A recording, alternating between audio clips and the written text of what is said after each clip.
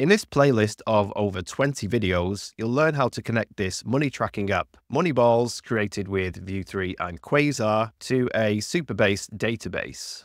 You'll learn what Supabase is, how it compares with Firebase, how to set up Supabase in your project, how to create database tables, how to read, add, update, and delete data, how to order data, and how to add real-time updates. So I have the finished app Moneyballs over on the left here and Supabase over on the right.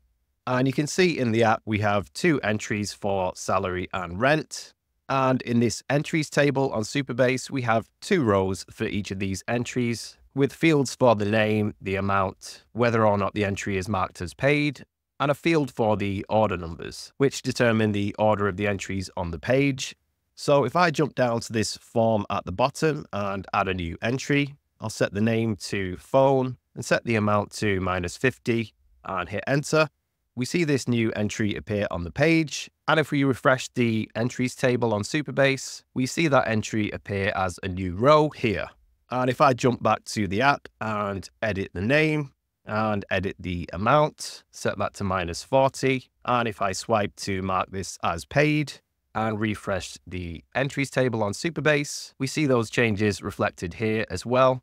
And if I jump back to the app and swipe left on this entry and delete it, and refresh the Supabase database, we see that row removed from the entries table in the database. Help me out with a quick like, comment, share, or subscribe. You're also going to set up real-time updates. So if I jump to a different browser, and jump back to the original browser and add an entry. So I'll add phone and -50 again. We see that entry appear instantly on the other browser. And likewise, if I make a change on this browser, we see that change reflected instantly on the other browser.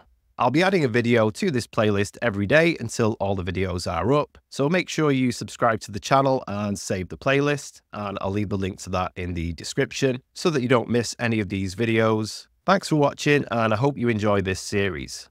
Get the full course, including authentication, row-level security and policies, database functions and triggers, storage, edge functions, and running Supabase locally from makeappsacademy.com, or click the link in the description.